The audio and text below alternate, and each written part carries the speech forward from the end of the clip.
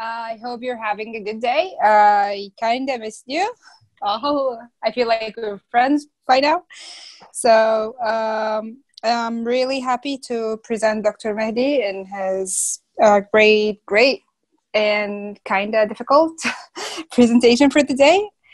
But before we do that, we have 3 ground rules. I feel that you guys can recite them with me at this point. Number 1, keep your questions at Q&A and Facebook Live. Keep them relevant to the technical content of the lecture only, please, so it's easier for me to filter them. Number 3, we will answer as many questions as we can. The questions we select by any means does not mean that we ignore your question. It just means that these are the questions we find most relevant to most people who are attending. So I apologize in advance if I didn't answer your question. It's just there are so many of you. Last but not least, please keep the chat area professional. Any irrelevant comments won't be well received. And with that said, let's start with introducing Dr. Mehdi. Dr. Mehdi was a senior global technical advisor, retired from Halliburton after 32 years of service. He has more than 40 years of experience in oil and gas industry and authored more than 100 publications with 15 US and international patents. He was previously a professor of petroleum engineering at University of Wyoming and worked at OSCO Computer Center in Abdan, Iran, and is a member of SPE and SPAULA. His area of expertise are reservoir characterization of fluids, as well as testing, production operation, and optimization, gas lift evaluation, asphaltene remediation, pipeline and shock setting, secondary recovery studies such as water, gas, and polymer flooding, as well as combined WAG completion and stimulation optimization. Dr. Mehdi has been a consultant for 6.5 years with Halliburton in Algeria, Saudi Aramco, and KOC. Dr. Mehdi, over to you. Thank you very much, Ms. Nihal, and good afternoon, good evening to everyone, and thanks for attending this webinar, and I hope that you can enjoy it, you can learn something from this one, and I made a presentation last week on well testing, and several people, good number of people, they contacted me through my email, and a lot of interest on my LinkedIn. But I'm an older guy, so I would rather with email because that's easier for me. It's in front of me. All right, thank you very much. So this is going to be decline curve analysis and production forecasting, and which is part of reservoir management. And I also want to appreciate Dr. Ahmed for sponsoring this kind of work, which is going to be very helpful to people that do not have the regular training right now because of the disease. But there's some good news today that they have come up with some resolution, some medicine for that one, which is basically anti-inflammatory drugs. And I'm going to skip this one. This is part of reservoir, decline curve analysis, part of reservoir management. And so it requires reserve estimation, which is we do it by material balance. We do it, we find out that what is the drive mechanism that is making the oil to flow from the reservoir to the wellbore. And then we look at the decline curve. The decline curve is not only production, it's also pressure. Why they are declining is very important. And sometimes they move up instead of declining. They increase. So we need to find out why pressure increases and why radiate. If we cannot answer those, we cannot do any reservoir management. We have to understand it. And then we need to find out that diagnosis. The diagnosis is why it happened. If I did something in the next well and it affected it, so that's a good news because they are communicating. So I need to find out all of those. And then for any well, you need to have a history. Everything that was done on that well, on the offset wells, you need to put them all together to understand that well and that reservoir. And then you can come up with a proper diagnostic and a proper technique to increase production. The whole thing is increasing production without damaging the reservoir, all right? And sometimes we do reservoir simulation and we do some economic analysis. Reservoir economics is also important. That, okay, there is a situation, there's a problem here, production has gone down, and should I go ahead and do acidizing or should I go ahead and fracturing it? There's a big difference in cost. Sometimes None of those is the problem. So the problem could be because you have lost pressure. You need to do gas lifting, secondary recovery, water injection, that kind of work. So you need to find out the problem, then solve the problem. So for the reservoir management and reservoir estimate, there are different techniques. Volumetric method is you do that at the earliest stage of a reservoir development, and then you need to know the geology, geophysics, rock and fluid properties, everything. You need to know the petrophysical property. You need to do evaluation based on all of those. You need to find out the offset wells, and then you can come up with a recovery factor based on initial information, and to come up with a volumetric method of evaluating the reserves. And if you have multiple wells, then there are other techniques that roughly you take the halfway between, depending on the production rate. If one well is producing 1,000 barrels per day, the other one producing 500 barrels per day. So the one which is producing 1,000 barrels per day is draining more, twice as much more. So there are some initial techniques that you can draw with line with some kind of on a map of the field. You can draw the line. Okay, what area is this well draining? What area the other well is draining? The other technique is a material balance method. To do material balance method is material balance, which means how much fluid is coming in, how much fluid is going out. At the beginning, I cannot do that because I do not have much fluid coming out.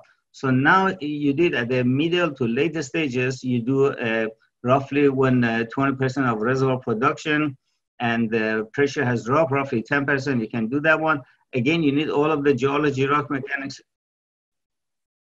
And it looks like the recording has stopped. Is that correct? Go ahead, sir. No problem. Okay. So then you can come up with a recovery factor, and then now this one, the material balance technique, is a time dependent. That we talked some of it last week when I talked pressure transits. I will talk about them this time as well.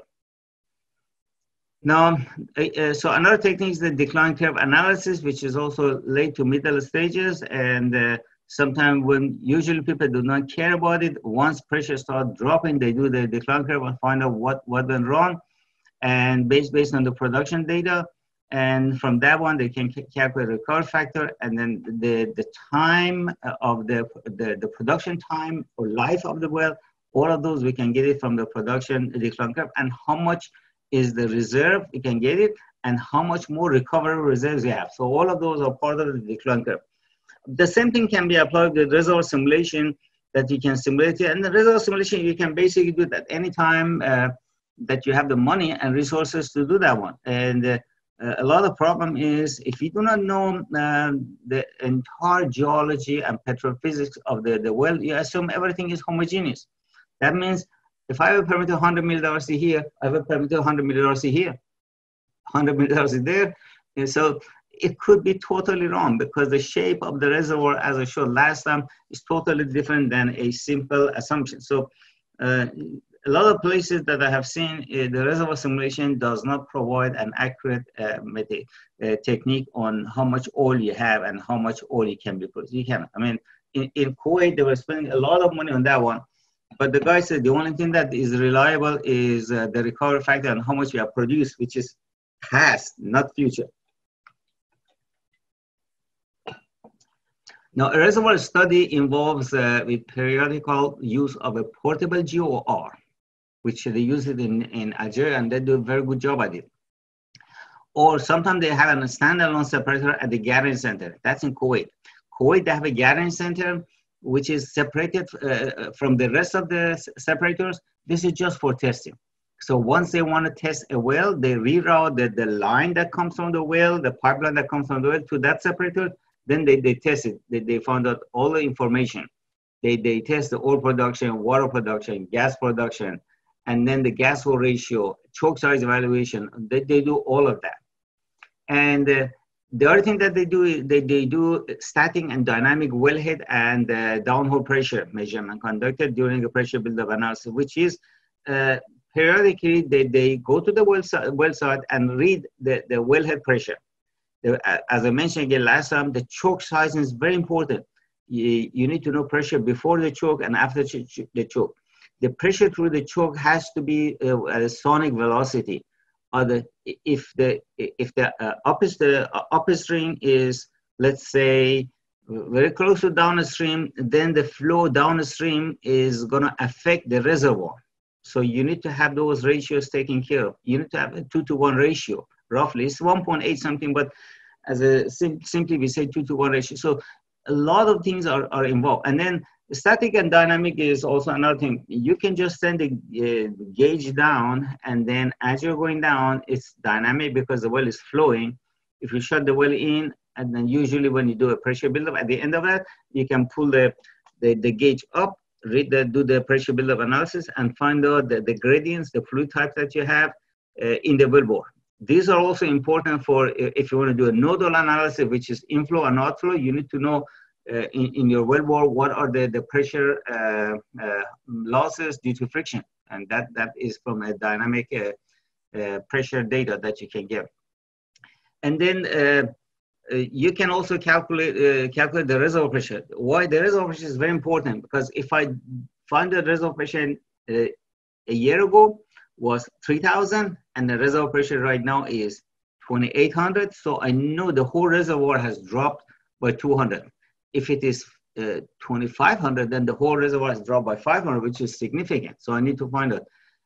A downhole pressure is not a measure of average reservoir pressure. The downhole pressure is a measure of how fast you're producing. If the flow rate is high, the downhole pressure is going to be low. So from the pressure buildup analysis and then some volumetric calculation, you can come up with a very good estimate of the average reservoir pressure. The average reservoir pressure is important, not the pressure buildup, and not the bottom hole flowing pressure or the bottom hole static pressure. They are all different from each other. So by decline curve analysis, you can get the production rate and the average reservoir pressure of a well after I told you an extended period of time. If I shut the well in for a long period of time and the well is not unconventional, because unconventional takes a longer time. So that reservoir pressure at that well, now it is an average reservoir pressure.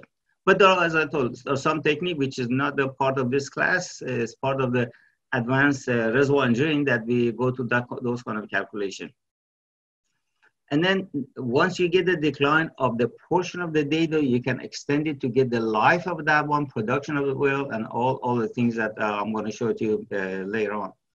And all of these are part of the production optimization process, okay? Because I need to understand my reservoir and produce that well at the optimum value. And all of these, as I mentioned earlier, is part of reservoir management. So now this will help, all of these study will help me to evaluate and find out, diagnose any problem that this well has. This will help me to do acidizing, hydraulic fracturing, reperforating. We have had cases in so many countries that they had to do reperforating because the perforations are plugged. I had cases that we tested it, we analyzed it offshore well, because those are expensive. And while they were still offshore, we told them that you need to acidize. And then when they acidized in one well in Gulf of Mexico, we tripled the production rate. I mean, it could have recommended to do hydraulic fracturing, which is wrong, huh? Because they both provide the same amount of production increase if the problem is damage. But hydraulic fracturing is a lot more expensive and a lot more costly. It involves a lot of equipment. Okay, I mean, we have had cases in Egypt that we had to go ahead and reperforate other zones. We have had cases in Saudi, in Kuwait. I mean, that you got a lot of water coming from one zone, and then we had to basically plug those and perforate up above it. In some locations, once you do the study, complete the study, you find that, well, horizontal well is going to be better. In Kuwait, that there's a tight formation with very high pressure, and then it's actually overpressured. And then they're drilling vertical wells, and they did a 5-spot water injection, which is totally wrong. You do not do a water flooding in a zone, in a reservoir that is overpressured.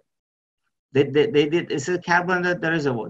But a carbon reservoir in what is that?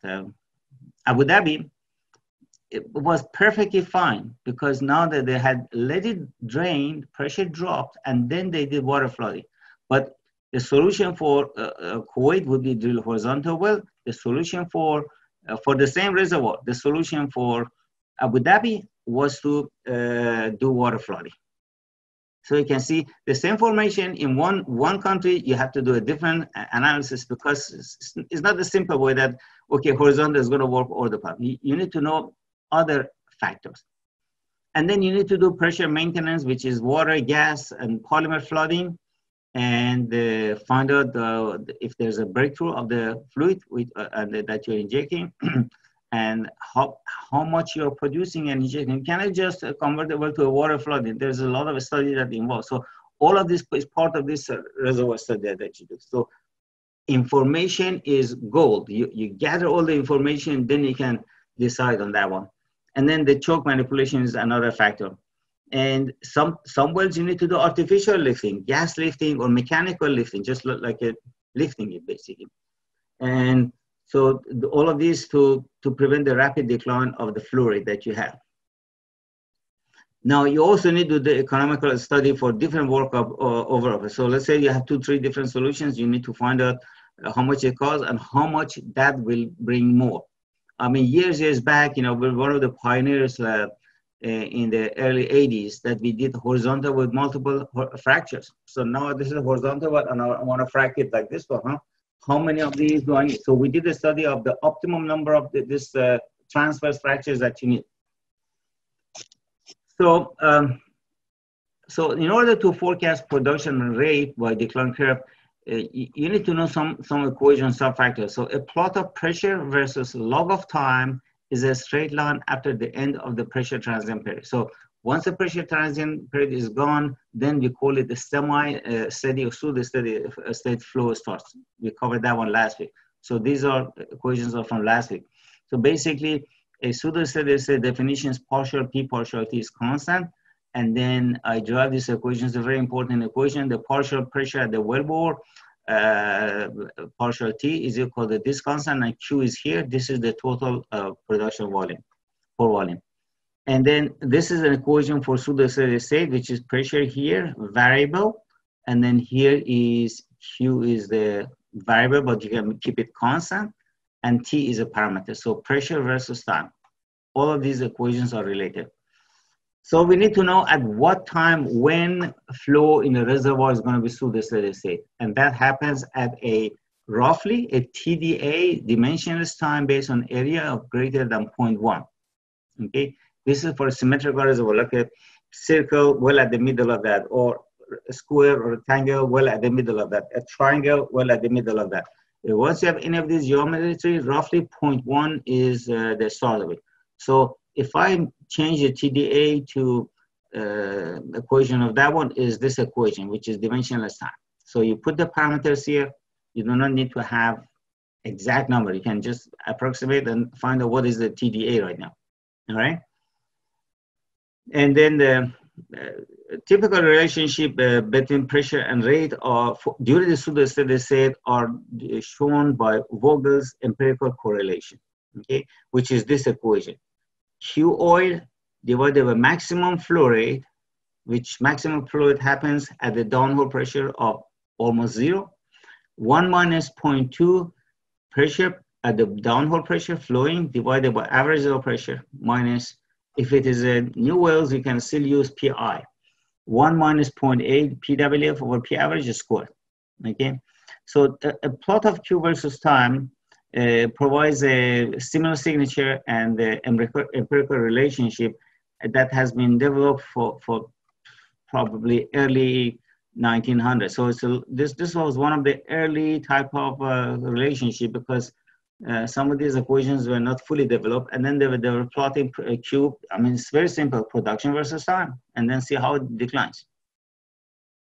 So this is an equation that plot that I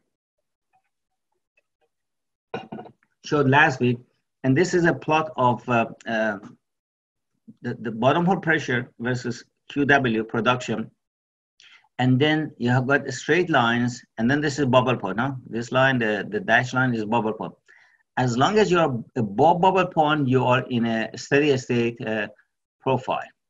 Once you go below bubble point, then it starts to curve down.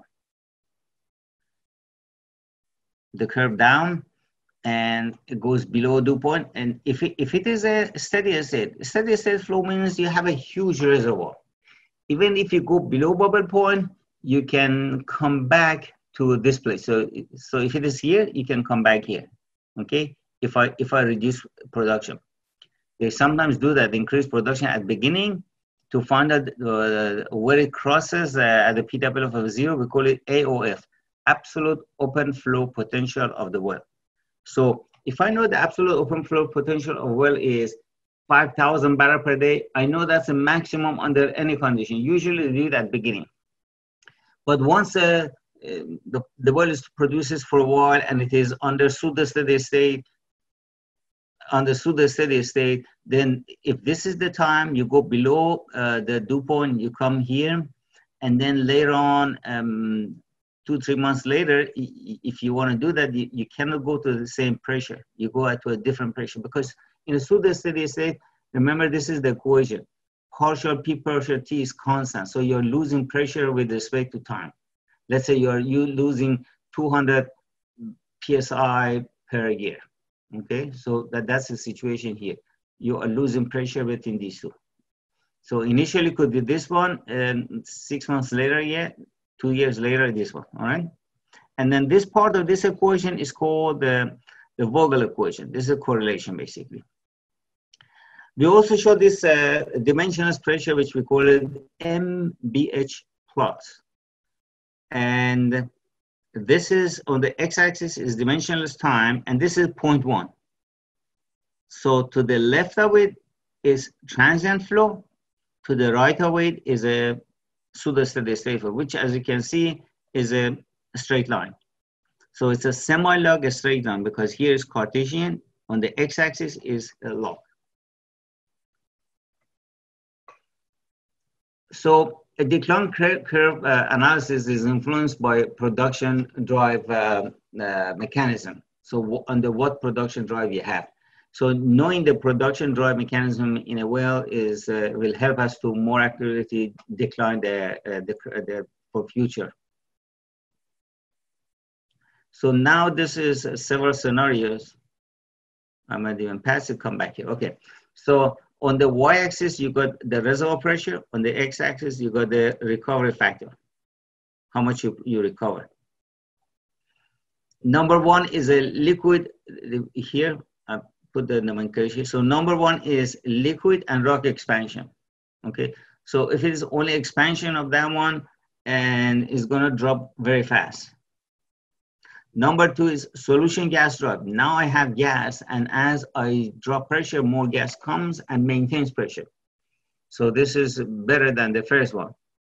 And then you got number three, which is the gas cap expansion. Sometimes you have a gas on the top of the oil, and then as you're producing the oil out, the gas expands and maintains pressure. So that's a better scenario. Number five is a gravity drainage, is when you have the reservoir that is basically slanted, and then you have the well on the bottom.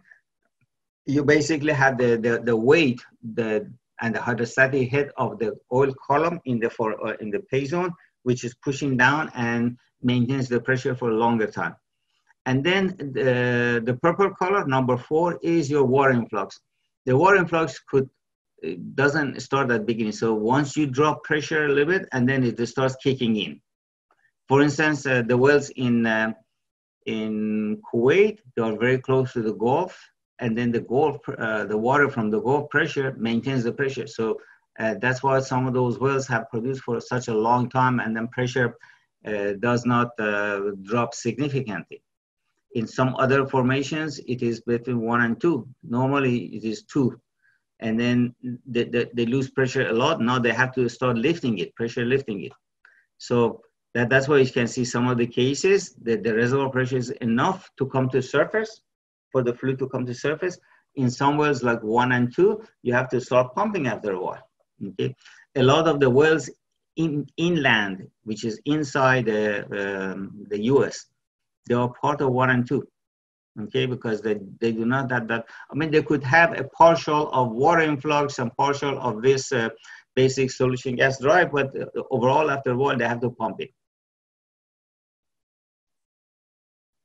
So now you look at the oil flow at beginning and then it starts to decline, because now, why is it increasing? Because let's say you started 1 well, 2 wells, and you finally you have so many wells in the field and production reaches to the maximum. After that point, you start declining. So this is the part of the depletion and decline curve that we are talking about today.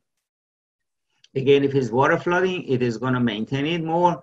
If it is infill and water flood, infill, that means let's say you drilled 100 wells in this field, and then you do the study now, and you say, wow, that part of the field has not been drained. Why? How do I find that? Because once you do all of these pressure buildup that I told you, we'll find the average of pressure, and then you plot it on these contour maps. You can put it, okay, this is pressure 4,000, pressure over there is 2,000, pressure is 2,500, pressure over there is 4,500. You can find out that this area has not been drained efficiently. So you plan to drill some wells in this area. Okay, so that's called infill drilling. Once you do that, when production increases, and then follows the decline that you had. Normally, the decline is going to be the same as the original decline, but you give it like a kick start to increase it. Okay. Now, we have different types of declines that we have. So you need, I mean, we already stated that you need to be in the pseudo steady state flow for the decline.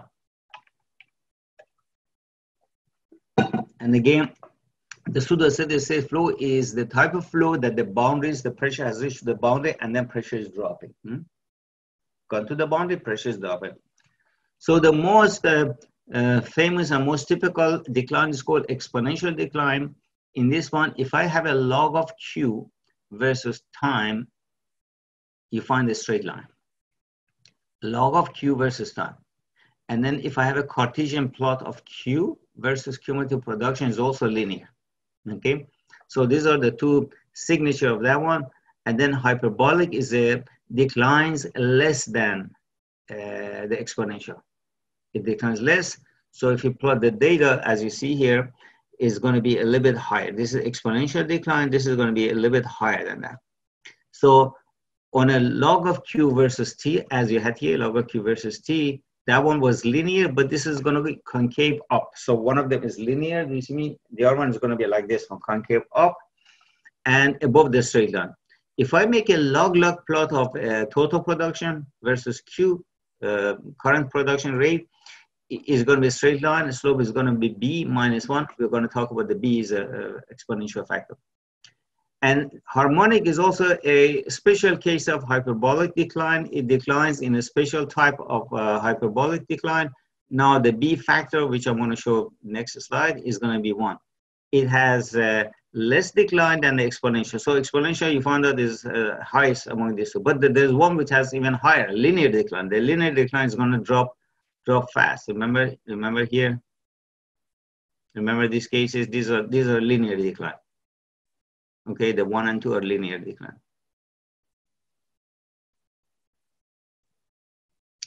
So let's talk about exponential production decline.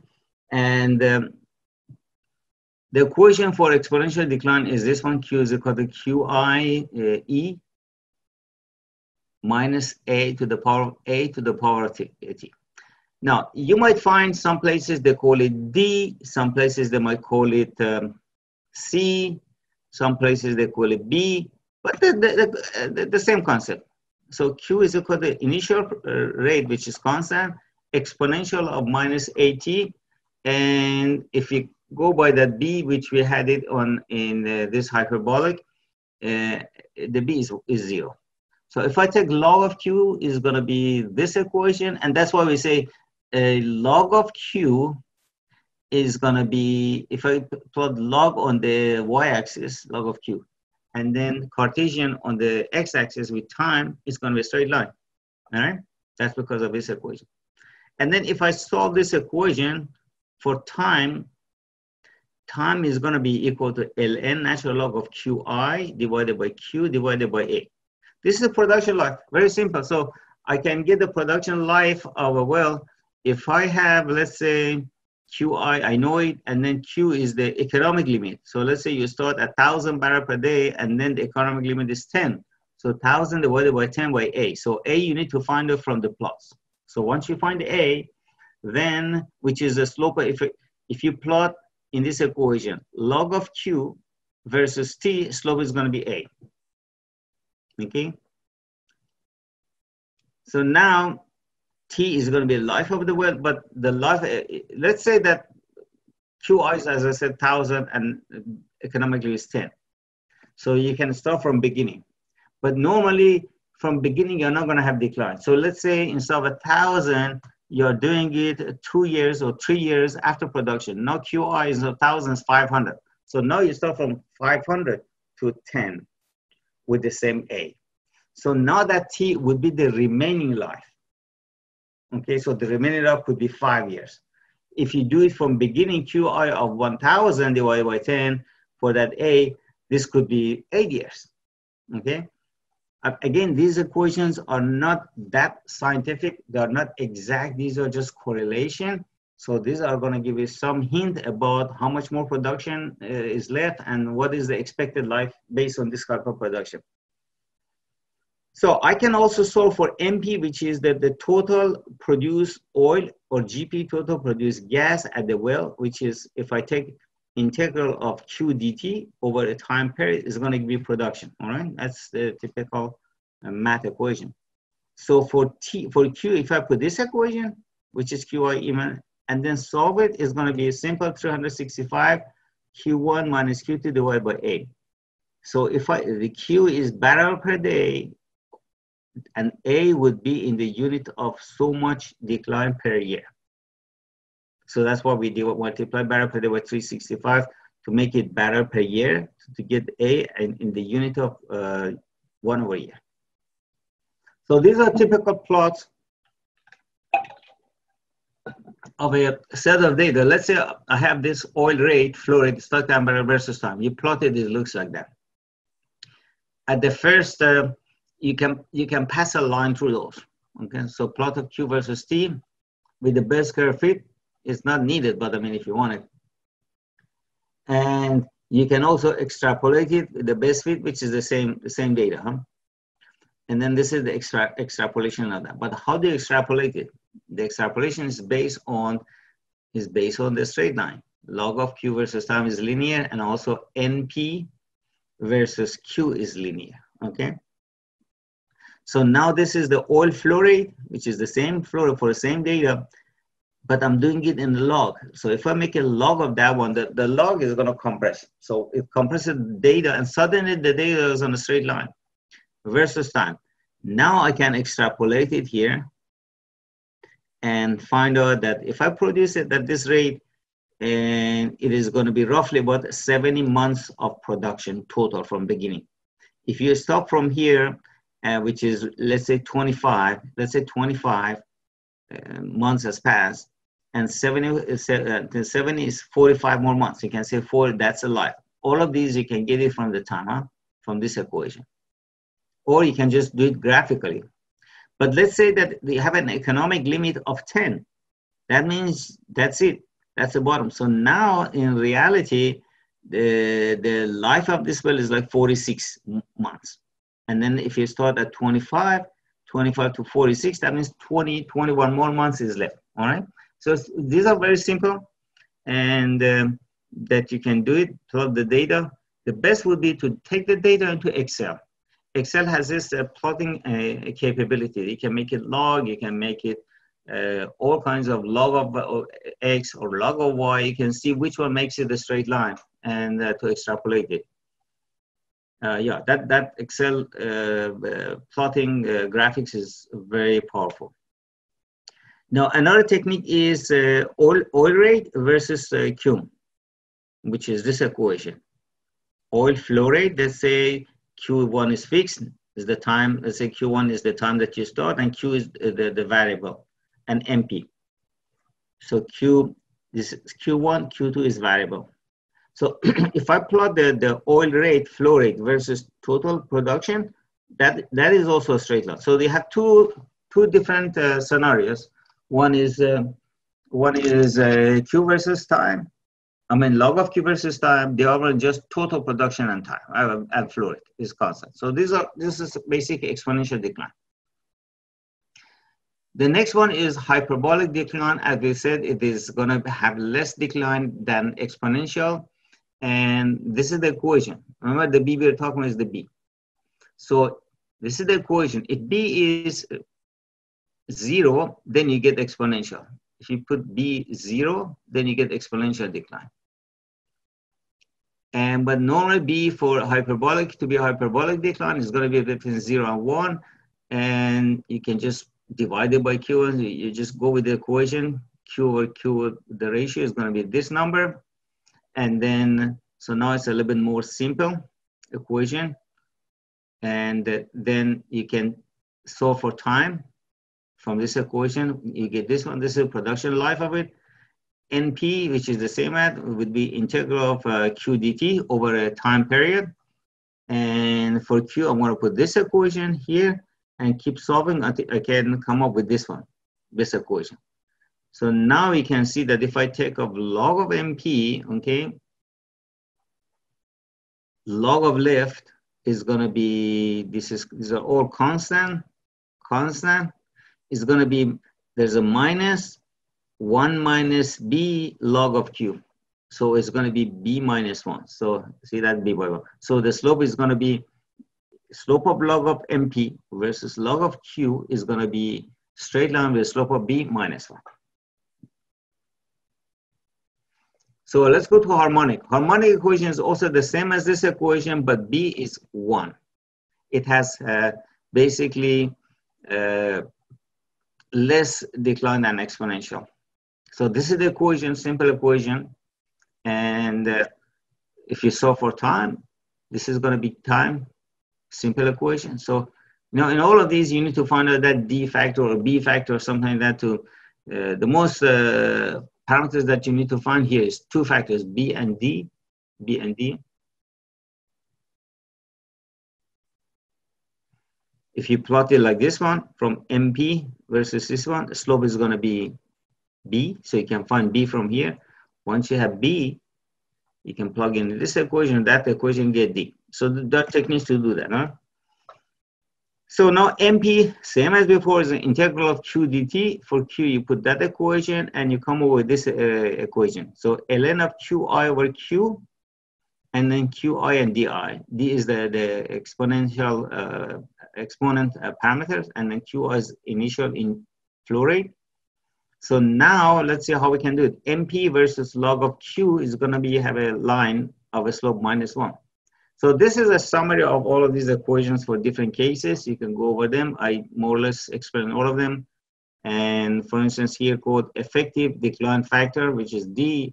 Some of these, I mean, I use like A here, I use B, so mine is very close here, but some other people might use different constant. And so A, they might call it B or D. So generally, decline curve is influenced by production drive mechanism, okay?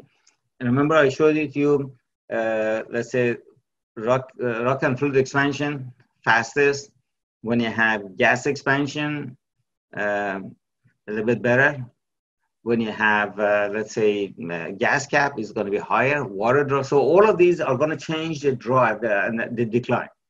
So this is a rough number for different B. If B is 0, oil reservoir above bubble point. If B is 0.33, oil reservoir under solution gas drive. Remember these that we talked solution. B is 0.5 is gravity drainage, turbulent oil flow, laminar gas. So you can use it as a source of, I made a mistake here. I need to put a dot over there. So this is slide number 23. Okay. So if B is 0.667 or 67, something like that one, like 2/3, oil reservoir or pressure versus NRP is linear on the laminar flow. Higher than that, 0.78 is layered reservoir with no cross flow. When B is greater than 1, so far it was between 0 and 1. If it is greater than 1, it's a hyperbolic curve fitting with B greater than 1. It means that the production is influenced by transient behavior. So it's transient. And it's not yet in the pseudo-steady state. So the pseudo-steady state is after production for a while until the boundary are filled. And then remember the TDA is 0.1 or higher. So these are some cases. You might have heard that if you plot pressure, pressure over Z factor, compressive factor for gas versus total production is going to be a straight line. This is just like the different declines, like a solution expansion, fluid expansion, gas cap expansion. This is the same thing, but this is for gas. So now you can see that the same story here. If you have water influx, see that? This is going to be declining like this one. But normally it is going to decline. Gas is a lot easier. It's going to decline on a straight line as long as you have a volumetric, have a fixed volume. If you start dropping the pressure and then you have another reservoir, suddenly it opens up. I have seen it several places. I'm going to show you some example. The latest one was the Israelis were drilling some formations offshore Israel, and then it was published. And then they had the gas reservoir pressure decline, and suddenly another reservoir opened up to this reservoir. So now pressure went up. So you have some of these cases. So if you have the material balance equation, you can say this is GBGI. G is the total gas. BGI is the initial, is equal to G minus GP BG, which roughly says the initial gas is equal to the remaining. G minus GP is the remaining gas expanded into the same volume, which means if I have this volume of gas, initially it's high pressure. I produce some part of it, the gas volume does not change, but it is at the lower pressure. So that's why the pressure is shown by BG, right? And this is the equation for BG, 0.2829 Z T divided by P. Okay. So if I put for BG this equation into that equation, material balance equation, then I come with this one. As you simplify, you come with here. So now P over Z, which is a variable with time and production, is equal to PI ZI initial, pressure over Z, minus PI, which is a fixed number, ZI is a fixed number, divided by G, a fixed number, GP. So now you can see the variables are P over Z on the left and G to the right. And that's why when you plot it here, you get this line. This is a straight line, which is this equation. At time 0, when you have not produced anything, your GP is 0. GP again is cumulative produced gas. So if this part is 0, I guess you guys will see my mouse, huh? If this part is 0, then pressure over Z is going to be PI over ZI. So that's why the left part of it is going to be PI over ZI. On the other hand, if PI over ZI is 0, if PI over ZI is 0, then I mean, you get to the maximum here, then you end up with the G. GP is going to be G, which is this equation. But you usually don't go all the way to 0. You stop at the economic limit. So if this is economic limit, then you can get the time and how much you can produce. So all of these are to help you to get an estimate of how much you're producing. And the slope of this line is going to be, slope here is this value, PI over 0 over G. All right? So a few examples of the decline curve analysis.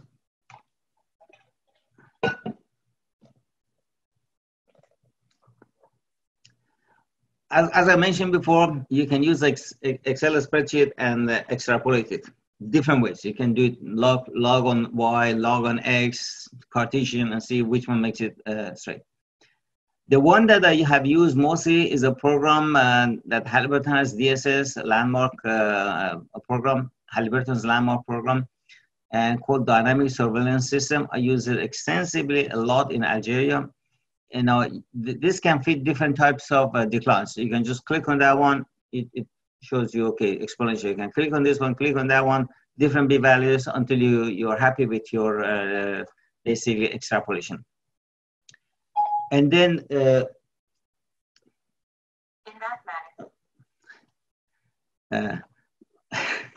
my telephone was responding to my question.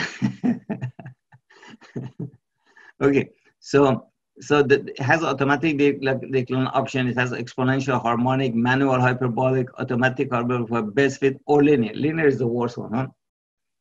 So this is one case that I'm showing to you here, and these are the declines that you pick up, and the black one is your production, oil production, which is declining, and the blue line is your water production. So you have water production, and then the red one is your gas production. So you have the three production plotted together.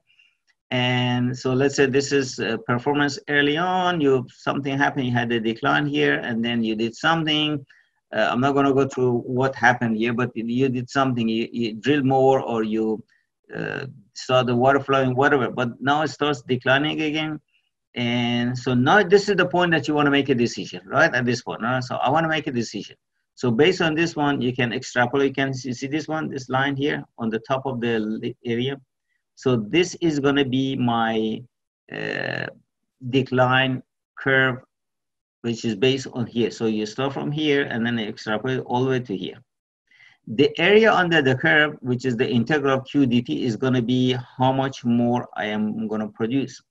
So for anything like that one, you need to have an economic limit, okay, which is this horizontal line, all right? And then there's a time basis.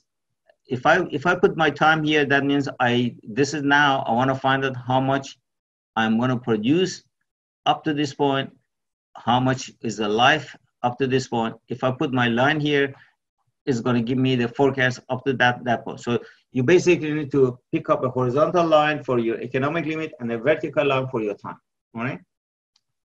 For the software to function properly.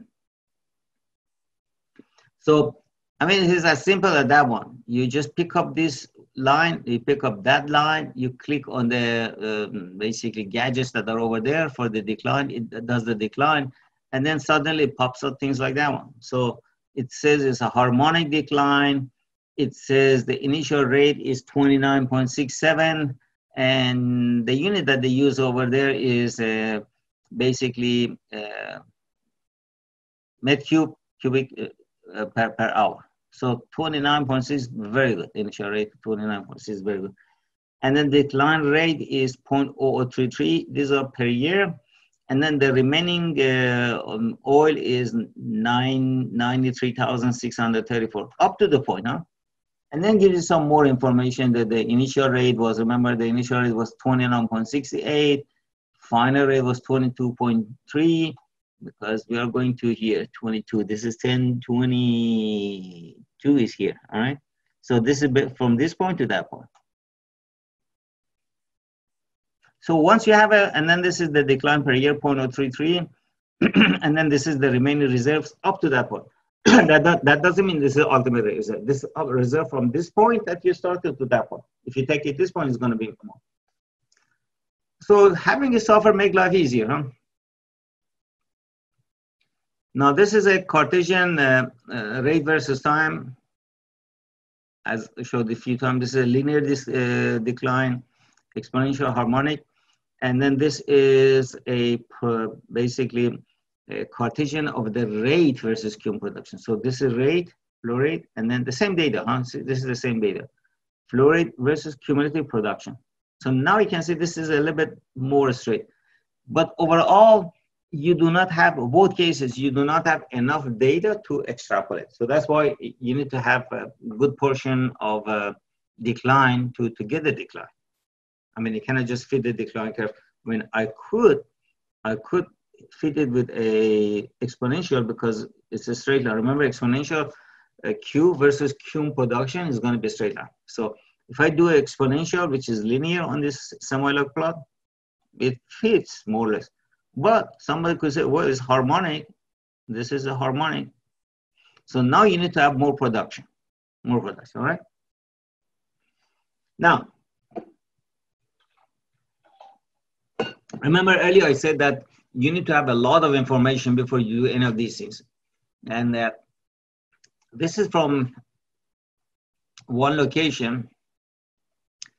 They have a portable separator testing. They call it portable GOR. And then you can see it from 1976, 78. This is on the February and March, a month later. So sometimes they do it very often. Why do they see that in 81 they did, 78 they jumped to 81, now 82 they did it in June, they did it in November. So as I remember, they were doing it every 6 months, but sometimes it is needed to do more, and sometimes when the well is doing fine, it doesn't need. So they need to find out what's going on. So this is they put the time, choke size, they put the production rate for the oil, water, gas, the GOR. This is the water zero, which is good. And then recovered water, doesn't matter. Now this is the water cut, which is zero. So basically the water part is all zero. Pipeline pressure, what is the pipeline pressure at that point? And then the separator pressure that they use, and then the wellhead pressure. So they record all of these here. So this is from 76 to 99, 99 to 2010, the same story. As you can see, there's no water here. But look at the GOR. GOR is low, 100 something, jumps to 1189, and that's why they need to do these things. And then they probably did something here. Maybe they lowered the flow rate or something.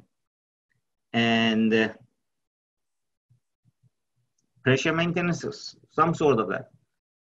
Again, if you look at the GOR, again, it jumps here. So it goes to 2010. And I guess that's all I have gathered here. Then they have the well test history. The well test history of this one is, again, over the years, they find out the choke size, and then the productivity index, the KH values, KH in the vertical direction, and this is called pressure dauphin dynamic, which is the flowing, flowing bottom pressure. I learned a little bit French from them. And then the pressure, the Gizmon or something like that. This is the reservoir pressure, and then tubing pressure, and the oil flow rate, skin calculation, and what type of test they did. So this is DST. This is a shut-in pressure dauphin static, and this is pressure dauphin dynamic. Dynamic is very easy. In January 1992, dynamic is just put a gauge on a wire line, put it down, and read the numbers and come up. This is dynamic. But normally when you do a dynamic one, it is associated with a static. You send the gauge down and then get all the information, and then you shut the well in for a buildup. So now that you have all of that information, there are some programs that they can plot it like that one, okay? So this is the program into that, the DSS, Halliburton's dynamic surveillance system. On the top is the flow rate, oil flow rate. The middle, the red one is here is the gas flow rate. The blue is the GOR. And then here's some pipeline pressure, stuff like that, and line pressure and pipeline pressure. So you need to make sure that your wellhead pressure is more than your line pressure. And then there are some of these skin calculation or shut-in pressure here that they plotted. But right now our focus is on the top two. So now if you, these are on Cartesian, right? Cartesian of flow rate versus time over the years. Now you can see that it starts at almost like 10, 11 mid cube per hour, which is very high. And it is more or less flat here. And then it is started to decline here. So this is just Cartesian. If I need to get some kind of exponential decline type, I need to make it plotted on a log scale. So log scale of flow rate here versus time. Now you can see that the data, which look like a very flat here, now it is showing some decline. So this is some early decline, and then this is a late decline. The early decline is fast, the late decline is slow. So you need to find out what happened. And then this are the blue is the GOR. You need to find out what happened. You can see that at this stage, which is 88, they started doing gas lifting because the pressure was going down, so they started doing gas lifting. At 95, there was another well that they converted to the water injector, And in that water injection, which is an offset well, it helped to basically increase, maintain pressure. And then at 97 days, the second recovery happened in this well. So it took a while until this well got influenced. So gradually you can see pressure is building up, and now it is declining. I mean, the flow rate increases, and now the flow rate is declining. All right. So now it is under a different decline. And then once you get to a straight line, by those equations I gave you, or the software can pop up all of these. So cumulative parameter reservoir, remaining reserve, ultimate reserve, cumulative primary, secondary, remaining, all of these things can be calculated. Remaining secondary volume, ultimate secondary cover, cumulative secondary. So all of these can be obtained. So far we were talking about flow rate decline, but at the same time we have pressure decline. This is pressure decline in one zone, which is there are a bunch of wells here. These are just the offset wells. Right? The well of interest is down here, and I need to find out what are these wells doing. So once you plot them, you can see that they're all declining, because the oldest one in this area was this guy. And then I have the production decline of this well here on the south of our well here. You can see the red one. So that's typically the type of decline. There are some wells that are declining faster, which is actually, this is our well here, and some wells are not declining as fast. Some wells like this one, or that one, or that one, they just put it on production. So they drill this well at 2000, they drill this well at 2003, they drill this well at 2005, and now they're declining. You can see that they are declining fast. Why? Because they eventually, ultimately, they're going to come to here. Now, why? If you look at this one, this well, they start drilling it. They drill it completely. They put it in production in middle of '79 at this stage, and it is coming down. This well, they put it 142, which is somewhere here. That well is this one. This one. So it had high pressure at the beginning because that area was not depleted. But since it is in the same reservoir, you can see it depletes very fast. It drops the same trend. Okay, it does the same trend. And so on and so forth. When you look at this one, look at this this one. You stop production. And then there are some events happening, which is like here that you can see some of the pressure going there. Look at the red one. Look at the red curve. Something happening, huh? Something happening. So you're doing some kind of, look at that. You start a water injection in one of the wells, which is here. They started injecting here, okay? And then this is the water injection well. They injected that well, so they converted to a water injector, this guy. They converted this guy to a water injector, so you do not have pressure here. And here is another well, 141, which is this well. They started water injecting it here. So you can see some of this water injection increases pressure. But anyhow, what I'm saying is similar to the rate decline, you have pressure decline, but pressure decline in a field is goes, if it is volumetric, goes like a trend, which is from here drops here, everything else drops to that one, and then you do some other things like water injection, gas injection, converting this one, and some other things, then you can find out that the trend changes. And then from something like that one, you can find out that there are some wells that are not even, they're isolated, even though it's in the same field, but pressure-wise, they're not communicating. So you can get a lot of that information there. So events that influence the decline curve analysis is, so let's say that this is an exponential decline, that this is the same plot that we showed earlier. So this is projected recovery, but they were expecting to be this amount, and or they wanted to be this amount. So what they do, they need to do something here. They need to do something here to decline it. And normally, once it declines at the same as the initial one. So what they did infill drilling. So they drilled more wells, they brought it on land production, and then the entire field. So let's say that they had 50 wells here, Now they added another 10, so now 60 wells are declining. So now the recovery, ultimate recovery from this point, it jumps to that point. It could be a simulation, because now if you were not acidize it, fracturing, stuff like that, there's some parts of the reservoir which are not contributing, now you're contributing. So part of it is just part of something very similar to that one is shown here. There's a Mensa field, deep water Gulf of Mexico here, and this is the initial trend, which is the depletion drive. And remember depletion drive, when it is like a liquid and all, the rock and fluid are expanding, no gas, initial depletion. So, and then they had done a volumetric calculation. They found out that from this field, which is here, they can produce 1,300 BCF, okay? So 1.3 trillion cubic feet they were expecting, which is, if you extrapolate it, it's gonna be way here, all right, somewhere here, all right? If on this x-axis. On the y-axis, we're plotting P over Z versus cumulative gas, all right? It's the same as the one that I showed before, P over Z over MP.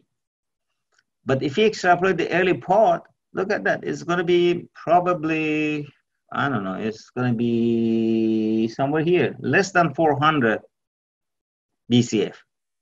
So 400, but they showed that they have 1,300 BCF. All right. So that means we are not communicating with the entire field. The entire field is somehow either we have not drilled enough, or some part of the field are tighter, they're not contributing. So now what happened here in the middle one, there's a section that was not contributing, and once pressure dropped to a certain value, now that part is contributing, started contributing, which is that section. So now external energy, which is the part which is coming here. There's some aquifer water coming in, and which is, so the trend totally changed now. Here you can see a jump here. That jump is not part of the decline, because the field was shut in for 3 months, basically, all right? Pressure build up.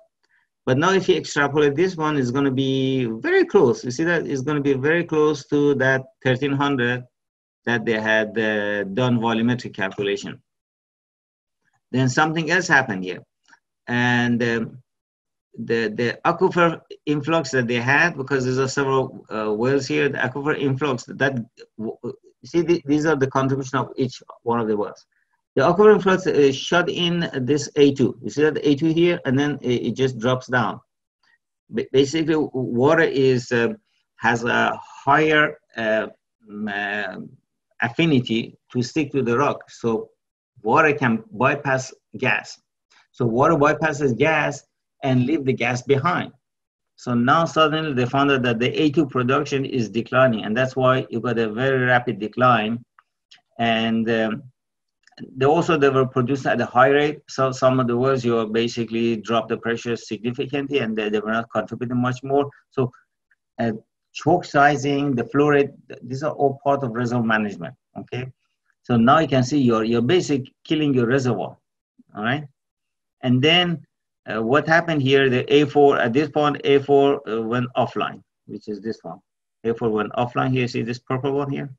Went offline, and A5 went offline after that here, which is A5 is this one. So that one went offline.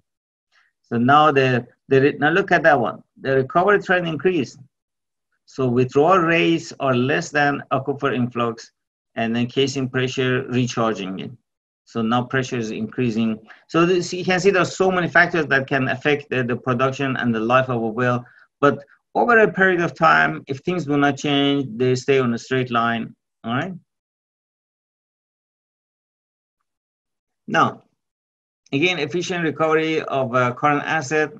Typical recovery factor for oil reservoir is about 35%. For gas reservoirs, more, 70%. Again, we're talking about 1%. And this was 1% more recovery is roughly equivalent to 2 years of water consumption. Just 1% more recovery. 70% of hydrocarbon production comes from mature fields. So that means if you have mature fields, like in Algeria, is mature field. Kuwait is mature field. Saudi is mature field. So This is the initial increase in production versus time. And then the field starts to decline. That's your decline here. And then you do a secondary recovery, like water gas injection. That goes like that one.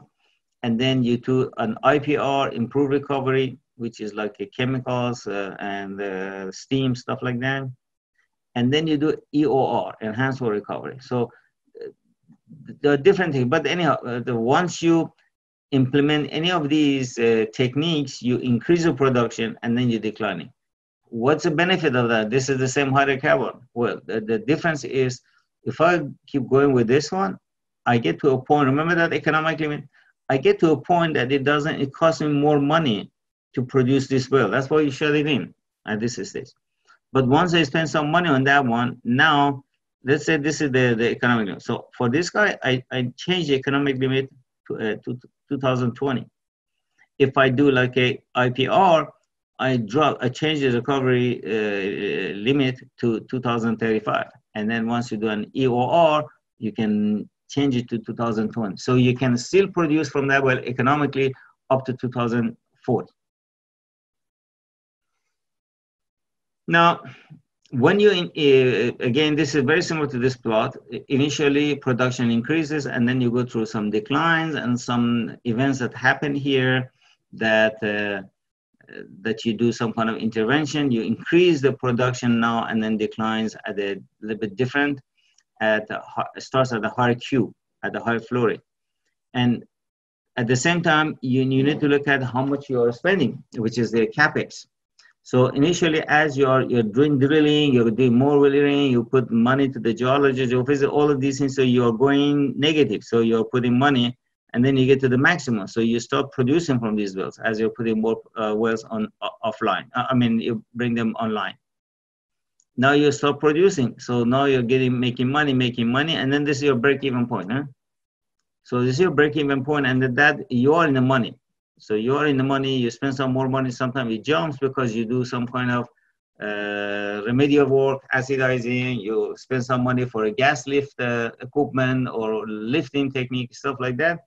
So cash flow. So the cash flow is also an important part of your overall decision what to do to the well, all right? Well, that concludes my presentation. I hope you enjoyed it. And questions?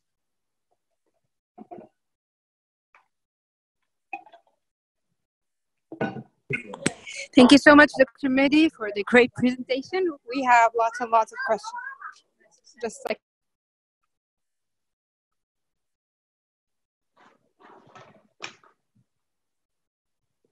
I cannot hear you. Nehal, you are mute. Yes. Just go back. So we will take probably 4 to 5 questions. One question, in situ steady state, IPR curve shows linear relation even below bubble point pressure. Can you explain why it is still linear below the bubble point? Oh, let's see. You're talking about, okay, you're talking about this one. The number, the slide number is not mentioned, so I'm not sure. Yeah, this one is basic. I plot some curves here that, and then there's this one is your bubble point, and above bubble point is a straight line, and then below bubble point is going to curve down. I draw it by hand. So I might have made a little bit mistake here, and then probably this line needs to, this line needs to come a little bit, the bubble point needs to come down. But usually once you're in a steady state, then pressure and rate are related. This is the equation. All right. So once you're in a steady state, this is flow rate and this is pressure. So they are, and then to the right is constant.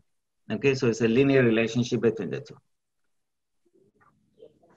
Okay, perfect. Another question, someone is asking about the production drive mechanics.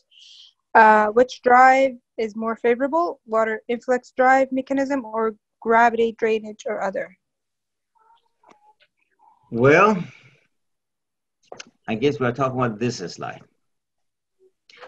Obviously, number one and two are not desirable, but sometimes you're stuck with number two. So it's not your choice. It's not your choice. So you need to find out which what you need to do. So for each one of them. So for if you find out that you're under number one, remember that that says at the end it was declining and then happened here there. So you need to come up with some solution. Sometimes it is good to know ahead of time. Don't wait until the formation dies until you do something. A lot of places that I see, they don't know, okay, it's producing, and they ignore it. They go to another well. But some of these things is, these are part of reservoir management. And that's what I was doing in Algeria and also in Kuwait. That my job was to increase production. So I look at the field, I look at all the offset wells. I mean, for one well, sometimes I create over 100 slides to understand all the geology, geophysics, petrophysics, everything, and put it on a program like that DSS, which shows me so many bubble point here, bubble point, bubble plot of this, bubble plot of that one, and to get to know it. So let's say your case is number one and two. What do you need to do? I need to increase production. So if I do not have, let's say, water influx, then you say, okay, I need to inject. You need to inject, and sometimes injecting water at the or gas at beginning is actually works very good. You are not trying to drop the pressure, but also there's something called voidage replacement. So let's say the reservoir pressure is 3,000, and then you have produced so much oil or gas out of it. You need to calculate what kind of void volume, which is what kind of volume it replaces. So you need to inject at a rate that is going to maintain that pressure. You do not need to inject higher, because if you inject higher, that fluid that you're injecting is going to bypass your oil or gas, and now your fluid your reservoir is not going to be drained properly. Okay, I have seen it over and over in almost every water flood that I have looked at the studies. The formation has been fractured because they think they inject more is better. Or they might do a study at the beginning and then they find out that, okay, if I'm injecting 1,000 barrel per day or 2,000 barrel per day of water in this well, the bottom pressure is going to be this number, and that number is below fracture pressure. Fine, that's at the beginning. But as they're injecting, pressure is building up because of damage. You create some incompatibility between the injection water and the fluid water, and then you cause some damage. And that damage now, before the formation would fracture at, let's say, 6,000, 7,000, now the formation is going to fracture at that one, at the lower pressure, because now the damage is preventing the flow. So they're injecting the same 2,000 barrel per day, that the downward pressure is going to be high. So you need to come up with the solution. You need to find out what's the problem. And some places you do water flooding, water influx. And then there's another factor that we need to talk about. And this is only one of our classes. So you need to look at the mobility, which is K over mu. Mobility is how fast the fluid goes in the reservoir, right? Now, if you have an oil of, let's say permit is 100 millidarcy, and then oil has a viscosity of 2. So K over mu is going to be 50. Now look at the water. 100, let's say 100 millidarcy, but viscosity of 1. So that's mobility of water is 100, oil is 50, which means if I'm injecting water from this area, since water has more mobility, it's going to go almost twice as fast as oil, bypasses the oil. But now, think about Algeria oil. The Algeria oil has a viscosity of 0.2. So now the mobility of that oil is 100 divided by 0.2 is going to be 500. So mobility of that one is 500, for the oil is 100. So that water is not going to bypass oil, because the oil with 100 mobility, oil with 500 mobility. So oil is going to just, water is going to push it. So you need to do all of this calculation. But basically, this is something very general for your information. You need to understand what's going on. If you have, for instance, in Kuwait, they have a natural water drive, which is probably like this one. If you look at the pressure, if you plot the pressure, one of the first things that I did, I plotted the pressure for a whole bunch of wells that they had. And I looked at the decline. Over 50, 80 years, the pressure has not declined. It was very similar to this one. Actually, it had declined less than this one. So it was like here, which is good. So now you need to manage this water. This water is going to be your friend if you manage it right. It's going to be your enemy if you don't manage it right. What do I mean? If you produce it in a way, you need to find out how is that well is coming, what water is coming to the formation.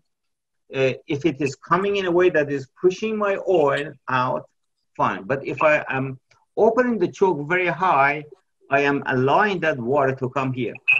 Or let's say the water is on the bottom. Huh? On the bottom, oil is above that. If I open the choke on the surface, that means I've created a lot of delta P. The water is going to come vertically up. Once it comes vertically up into the formation, now it has created a channel, and it's called coning. It takes a long time to get rid of that one. Sometimes you had to shut the well in for a few months for that water to settle down. So these are all part of reservoir management. All right. Okay, thank you for the very informative answer.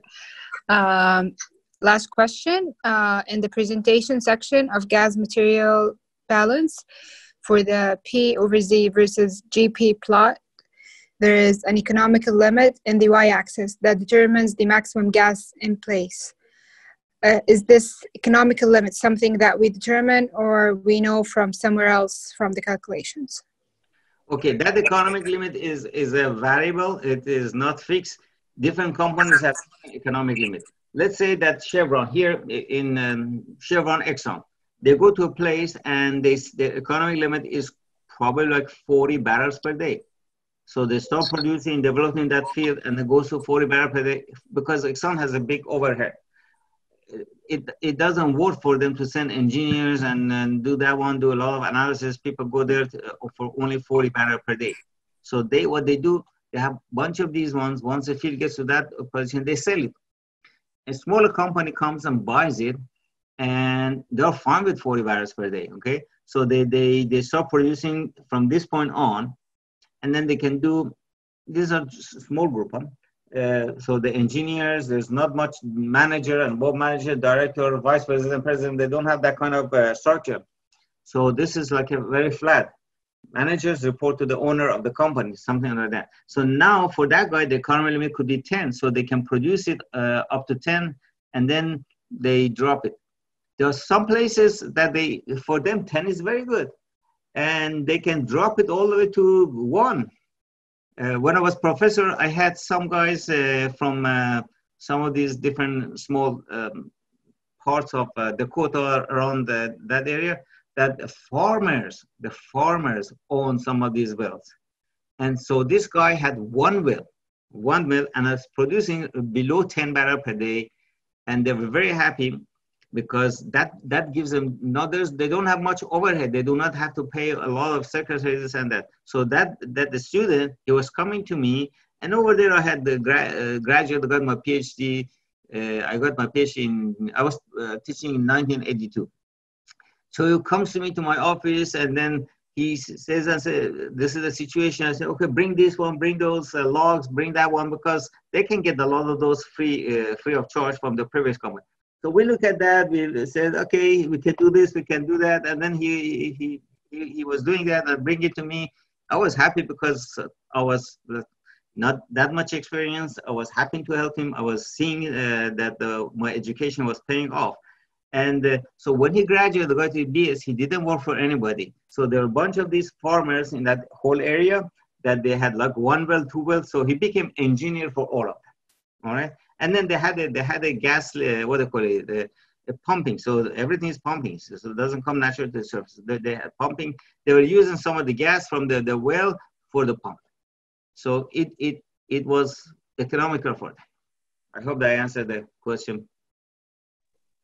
Yes, in a great way, actually. And thank you for adding the, experience from someone else. Thank you so much, Dr. Mehdi, for the great presentation and the answers to your questions, to the questions of the students. I'm so sorry I couldn't answer everything, but I'll gather them and send them to Dr. Mehdi. If he has the time, he can actually answer them, and then we will post them for you. Thanks again, Well, Dr. Mehdi. It's always a pleasure to have you back. thank you very much. As I mentioned, I teach courses to different companies, different locations. I can travel or I can teach online courses, like a 1-week course for any location which is interested, want me to teach them. And I teach a variety of courses. Perfect.